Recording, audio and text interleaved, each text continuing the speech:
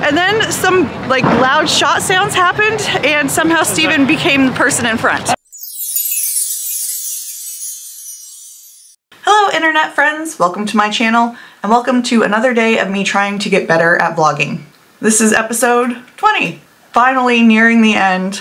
And yes, it has taken this long for me to sit down and talk to you guys about what the difference is between run and gun style vlogging and cinematic vlogging, and why I am trying to incorporate both styles into my own style. So with run and gun, it is more of an on-the-go filming style. It focuses more on a spontaneous approach that originates from documentary and guerrilla style filmmaking. Creators will quickly adjust to their changing environments, capture real-life moments, reactions, and it has a very authentic feel to it. There will be quick transitions, so yes, you do have to still remember your transitions, and the angles will be more about what feels natural in the moment. Whereas cinematic vlogging is very storytelling based, just with visuals alone. And cinematic vlogging does focus heavily on traditional filming techniques. So I do think that you can do both and blend them pretty well, in all honesty. If you're able to get a composition and framing in a spur of the moment, yeah, sure, we'll go with that. Is it cinematic or is it run and gun? If you're able to tell the story well, but you didn't pre-plan it and found the story in editing, which one is it? Are you utilizing what's before you? Or because you're editing later, does it add that cinematic flair? I feel like there's a very fine line. Like I personally find some documentaries cinematic. And technically cinema is about creating and presenting motion pictures. So that would be all of YouTube. When you hammer it down, it's all cinematic because it's all cinema. But there's animation, there's run and gun, there's storytelling, talking head, day in the life of what I eat in a day. There's a whole plethora of genres, and I don't think that the rules are so strict. I think the most important thing is that you want to tell a story and you tell it in a way that you find enjoyable and others might find enjoyable as well. Really with cinematic vlogging, you're just planning the story out better. You're planning the shots, you're storyboarding possibly, you're spending hours getting the same shot in different angles over and over and over till one looks good. And not all of us can do that. So run and gun, adding to it and taking some inspiration from cinematography, I love that for me. Maybe in the long run, I can spend some time actually doing a cinematic vlog the way I would want to, but for the fact that I'm trying to push these out every other day, I don't have the skill set, the creativity, or the experience to do it, but that's fine. I still love run and gun. I mean, look at Casey Neistat. He was run and gun, and genius. Absolutely genius, lots of fun. And then you can look at other creators where their videos are 17 minutes long, they don't talk at all, but the visuals are so intriguing that you are just hooked and you don't even realize there's no talking. So there's no right or wrong way to do it. It's about personal preference and what works for you. And today, run and gun is gonna work best for me. So we are headed to Seattle today. I'm gonna go to a sushi buffet, and then we're going to a haunted house. I'm gonna get as much footage as I can. Probably not too much of me being in the car because some of you guys may know this is gonna be my least favorite part of the whole experience. It will be scarier to me than the haunted house itself, I guarantee it. And because our truck is in the shop, we have this very low to the ground itty bitty rental car, and I'm just not excited about it. Something about being a bigger truck made me feel more secure. That's gone for the time being. It's 2 hours away on a Friday in traffic, so make that probably 3. And now I'm just realizing that we're gonna be in Friday rush hour in Seattle. Whew, we are gonna pack our anxiety pills, that's for sure. Yeah. And then after everything's said and done, we gotta drive back. It's gonna be a little extreme for me today, but it's worth it because I really have not ever experienced a buffet specifically for sushi. And I really love a haunted house. I really love a haunted house. And my area doesn't really have any. So we must travel to one. So that's the plan. I have to go get ready. I have a dress. I'm gonna do my hair. I don't know why. I'm just going to a buffet and a haunted house. What I'm looking like right now, I may just leave it, in all honesty. The dress I bought can work for a Christmas thing too. It doesn't have to be today. You know what, the more and more I think about it, this may be how I dress. It's just leggings and a sweater, but I cannot deny how comfortable I feel right now. And if I'm going to a buffet, maybe I don't want to have to wear like Spanx, some skin forming, suck it in panty liner stuff. And maybe I want some really comfortable shoes to walk around the haunted house in. So I think maybe this is where I stay. Which, you know what, that gives me a couple more hours, so yay! I also am on my period, and so it's just like, oh, comfort is key. See, right now I'm doing talking head. So feel free to mix it up. Whatever creativity style you want to do is what you want to do. I just like the idea of putting in effort to learn more, because I personally have a feeling that I can do better, that the vlogs in my head can be reality with more practice. Whew, okay, I'm gonna take some Midol, some anti-anxiety medication, and we're gonna head off. This is gonna be really fun today, I think.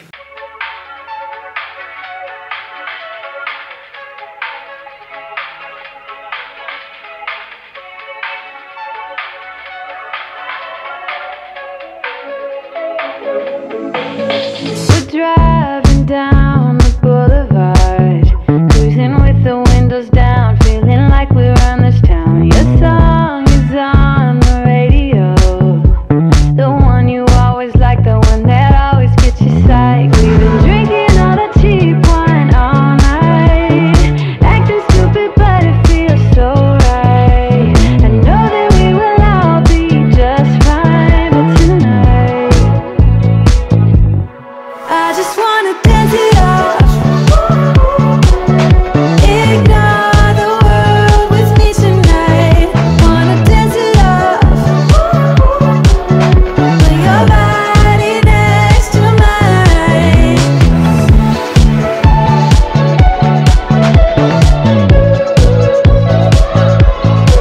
I can't get the smile off my face.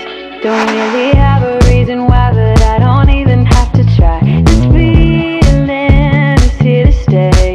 Let's keep it going all night. Don't stop till we see sunlight. We've been drinking all that cheap wine all night, acting stupid but it feels so right. What you ordering? Dinner. Did you order for me?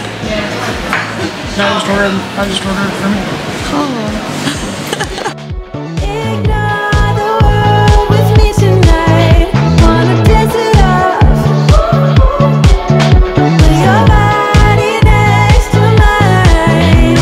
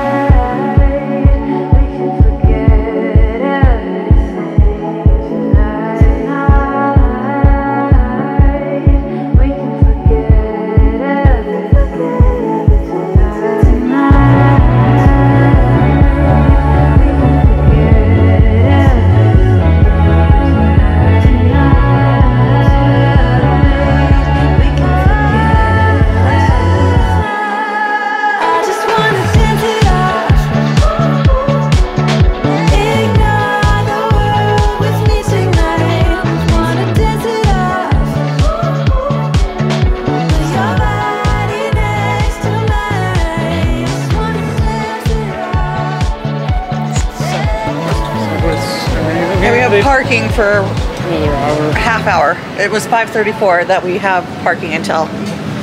Okay. Okay, so Steven's plan right now is to make me walk up a hill after eating copious amounts of sushi. You're welcome. Exercise. So we're gonna walk around Chinatown in Seattle. Before we get too far, the sushi percent ace. I don't know how you're supposed to say it, but it's a sushi percent AYCE for all you can eat, right? The slices of salmon sashimi were so thick, it tasted like butter, really great cuts. The premium, which is dinner package, was $31 per person. Yep. That is a steal for those sashimi pieces alone. On top of that, every roll I had was perfectly done. I love a spicy tuna roll, and a lot of times there's not enough spice. This had enough spice. There were so many great flavors in it. Full-size rolls. Full-size rolls. It took 15 minutes between each order, so you have to wait 15 minutes before you can order after receiving your last order. But you could get 15 rolls at one shot if you wanted to. You could get 15 rolls in one shot if you wanted to. So, I mean, I can't tell you guys how much of a steal it is. If you are in Seattle or planning a trip there, head down to Sushi Percent AYCE in Chinatown, downtown Seattle. I almost said Bellingham. The only thing I would say was that the miso soup was lukewarm, but if you want it to be a probiotic, it is supposed to be served lukewarm because otherwise you kill the microbiota. Microbiota, that's incorrect. The microorganisms. So it is served correctly, but I like mine piping hot. Also, do you want to tell these guys what I learned while we were talking and waiting for food and making chit chat? I have no idea what you learned. So I learned that I can't bring my camera in to the haunted house. There is no recording allowed. It is the most haunted location in Seattle. 9 people were forced into a crematorium and the mystery is still unsolved. So that's where we'll be going tonight. And someone signed me up for a premium package or some shit like that.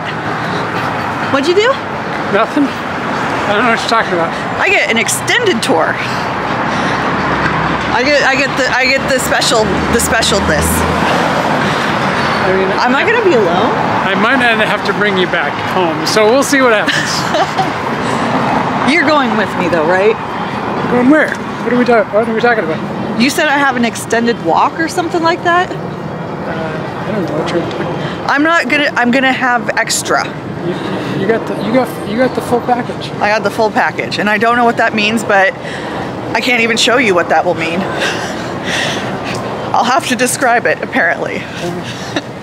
All right, so let's go find a hill. Apparently, I gotta go walk up. Are we heading back to the car? Well, we got like 20 minutes. Car's over there. Okay, so yeah, let's go walk up a hill after eating 35 pieces. That's good for you. And ice cream. You had more than 35 pieces. Oh, I had way more than 35 pieces, but it was so damn good. I mean, at least most of it was sashimi. Most of it was sashimi. You had 3 bowls, that's what.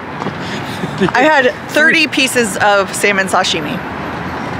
That was the beginning. All right, we are in Japantown now. And we're going up these things.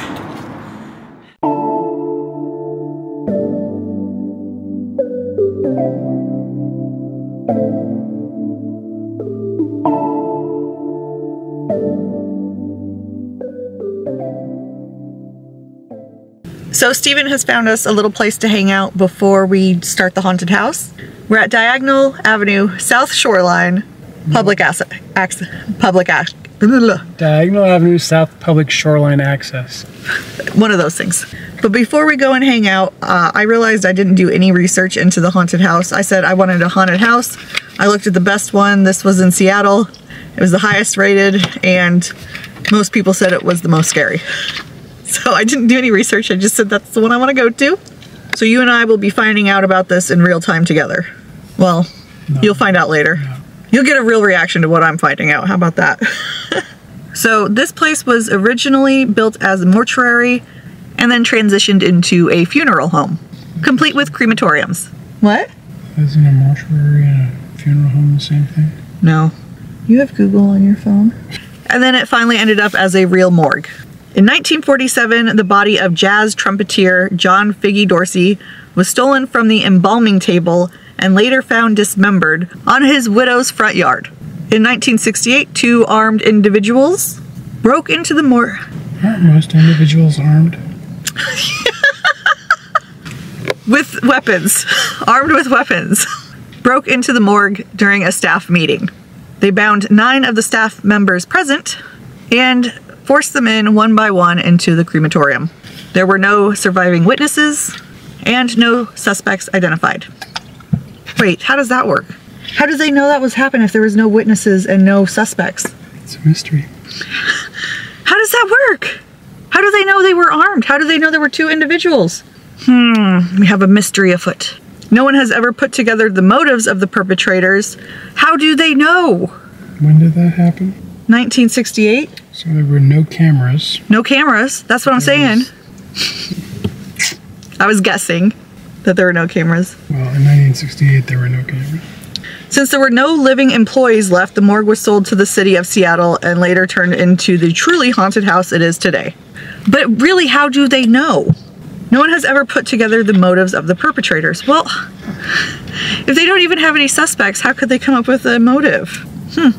Oh, there's a chainsaw chase at the exit.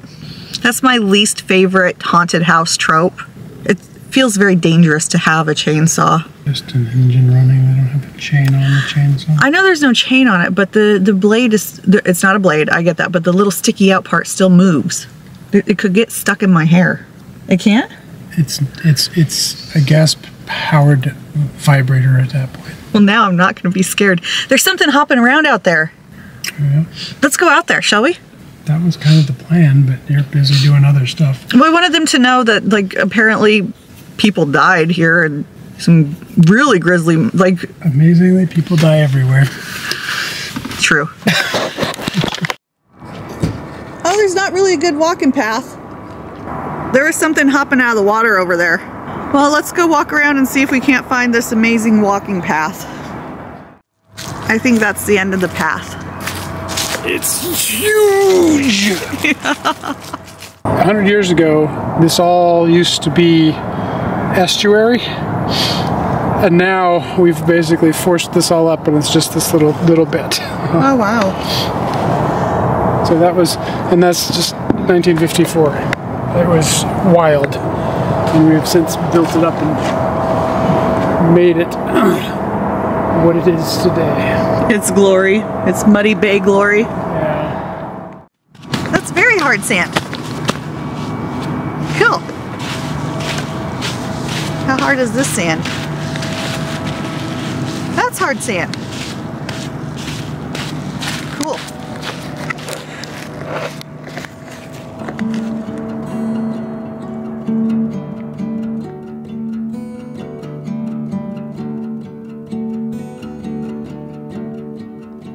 Close all the curtains,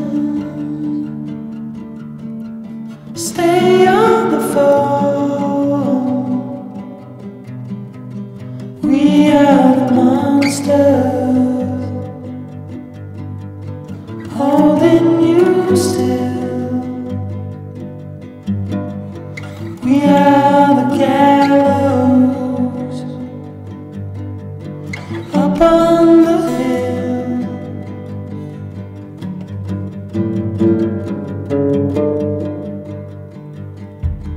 Answer the question, is God on your side? We'll be together, weather rebel tide. We are the monsters, there's no place to hide.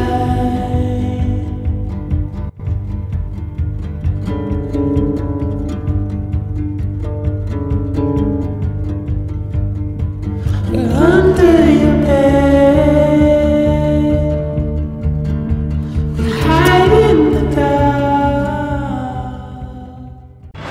Okay, I can't tell how much of this you guys can see, but there is a long building with extra attachments. The vibe outside is a lot of fun. Everyone's super excited. I'm getting hyped up. We got an hour to wait, but this looks really good. This is gonna scare the pants off of me. I cannot wait. Like, I'll have to let you guys know how it goes. But Seattle, Georgetown Morgue. I think this is gonna be just as on par as the one in Omaha, Nebraska, where I was in a tunnel and they kept shrinking the tunnel to where you had to like crawl, and then a girl in front of me stopped crawling and the people behind me were pushing. So that was the scariest haunted house I've ever been in. This might beat it. Fingers crossed. First pop, I was done. Steven was smart and asked if we could go into the dark maze early since we have the VIP tickets and no line was there. We went through our first little introduction to it. So they warn us at first that there will be no jump scares, no one will be jumping out at us, but there will be sounds, there will be feelings, and the rest is pitch black and you're in a maze. And there was ducking involved. I didn't expect ducking to be involved. But Steven had me up out at the front, and the first time I got squirted, it was like, okay. And then some like loud shot sounds happened, and somehow Steven became the person in front. I wonder Oddly enough. I wonder how that happened. I love how you pushed me in the front to even start out with. That should have never even been a given. This is your experience. Hey, I'm brave as long as you're in front. You just went so fast. That actually was almost scarier. The fact that he was just plowing through it. I heard you go a couple times. Oh yeah. There's weird shit on the walls. There was weird shit on the walls. Like tentacles and stuff on the walls. It's like, oh, that's different. Yeah, that first one was disorienting, and I think it was a good start. It's called the Dark Maze. How much were VIP tickets? You don't want to ask that question? I can't tell you guys because I don't want to ask the question. But yeah. I'm gonna go put away my camera and my phone and stuff, and we'll start this experience, and I'll let you guys know how it went. It's getting proper dark and scary. Are you getting excited? No. Do you think you'll be scared? Jump scares will scare me, yeah. This is gonna be fun. Jump scares scare the shit out of me. If I can see it coming and you act creepy and walking up to me, it just makes me uncomfortable. So we'll see. Okay, we are out of the haunted house and we are headed back home. In 600 feet, turn left toward South Alaska Street. That took about half an hour. It was a lot of fun. There was some crawling, there was some ducking, there was a really cool swamp feature. I don't want to give too much of it away, but yep, I was very scared, and Steven became a sacrifice to all the creatures while I tried to make my getaway. The only thing I would say is that they needed to space the entry a little bit better because we were on top of people and people were on top of us, and the gags, they weren't hitting at the right time because they were already triggered. But the people, the actors in it, one in particular really scared me. You're really lost, honey. Well, it says exit, but I don't see... Take the next right toward South Alaska Is that Street. an exit? Then turn left onto South Right there. Alaska Street. Jesus Christ, that's just insanity. Yeah, they probably should have made that orange. I should have had some freaking cones or something. Yeah. East Marginal Way South. I want to talk to you guys, but also I'm very scared at driving at night, and I don't want to disturb Steven from concentration, so maybe when we get home.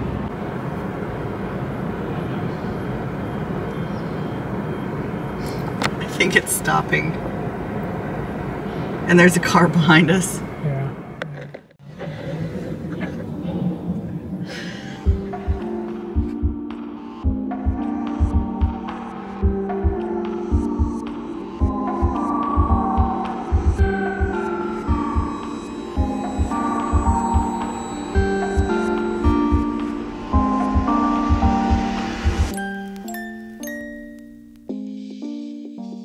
I'm feeling confident that me talking to the camera now, you guys, is going to be okay. I won't be a distraction. And I kind of want to talk because I can tell that my voice, the more I let it sit, it's going away. I screamed a lot.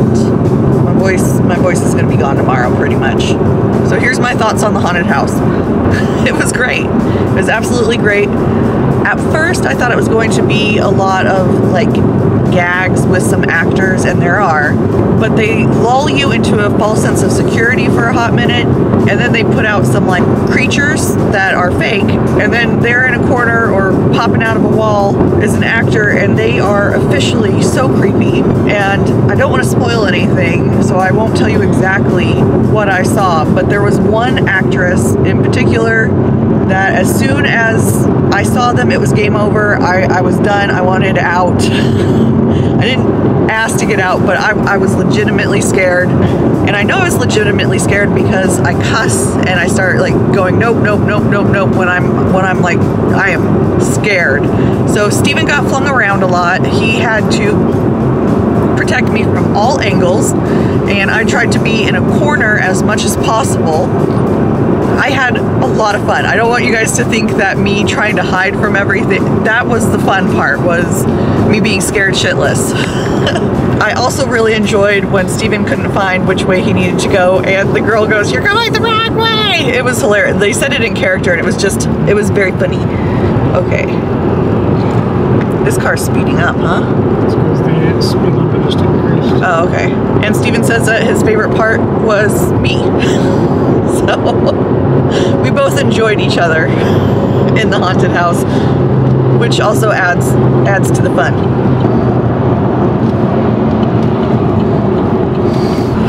You're grabbing a snack? I want red vines. Yeah. killed my diet. In a quarter mile, merge onto I-5 North.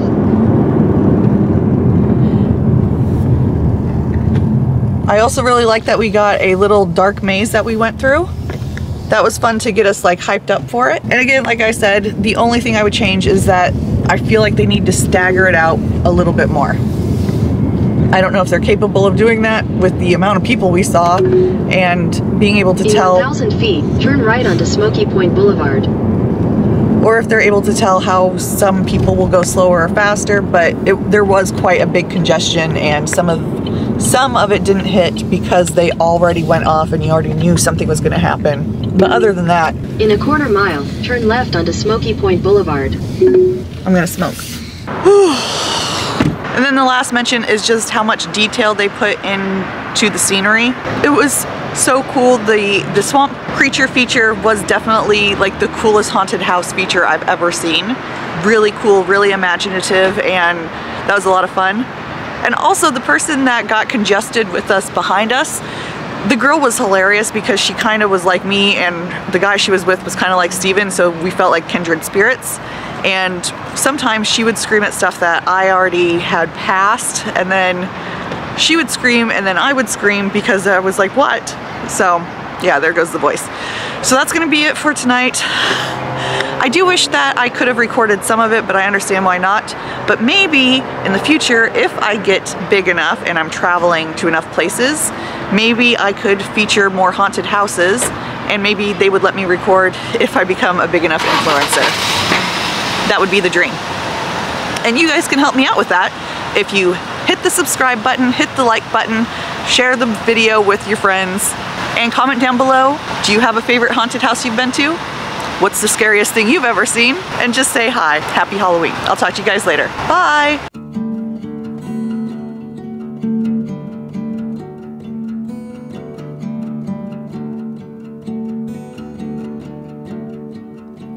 Close all the curtains.